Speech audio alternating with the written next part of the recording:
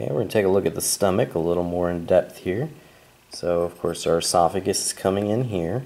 So food would come down and pass through the cardiac sphincter.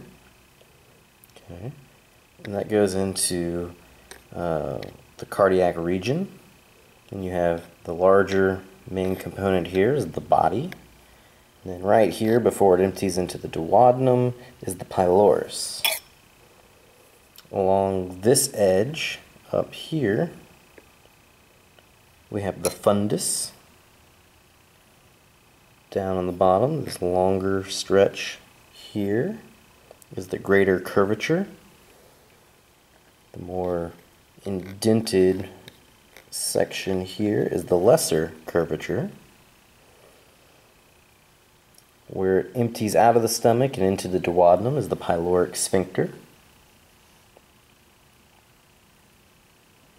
And then the individual ridges you're seeing in here.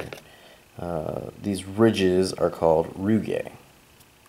Okay, so now let's look over at the duodenum itself.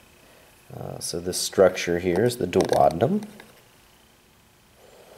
Okay, the ridges you can see within the duodenum are the plicae circularis. Then you have the sphincter of Oddi, which you can't see in this model, but it's where you have juices coming in to the duodenum.